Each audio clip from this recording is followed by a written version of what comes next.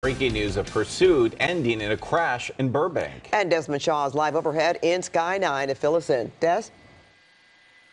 Pat and Ross, this is at Glen Oaks and Cedar Avenue in Burbank here, and it involves this allegedly stolen pickup truck. And the driver, after crashing here, looks like might have maybe bumped into the side of that building and then got out and ran.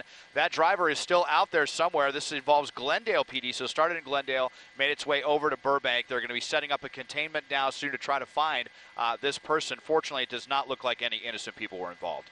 Live in Sky 9 overhead, I'm Desmond Shaw. Ross and Pat, back to you in the studio. All right, thank you, Des.